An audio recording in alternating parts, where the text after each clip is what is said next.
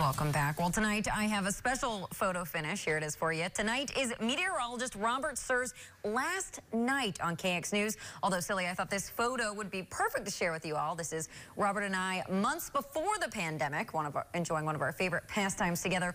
Lunch at Noodle Zip, that and dinner at Eat Thai. And we're going to certainly miss him here at KX News, but I'll let Robert tell you himself about what's going to be next for him. Robert? Yeah, Renee, you know, they say all good things must come to an end, and unfortunately this is the end of the road for me here at KX.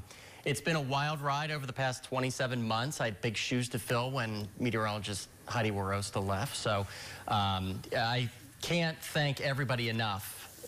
The people that I've met and the stories that I've told on the news side, and all of the, I think it's nearly just over 700 forecasts that I've done, whether it's on this show, KX News at 6, even filling in the evenings, or filling in for Amber Wheeler during Good Day Dakota. It's certainly been a wild and pleasant ride. I'm moving to Arkansas tomorrow, actually. Fayetteville, Arkansas. I'll be moving south, warmer temperatures.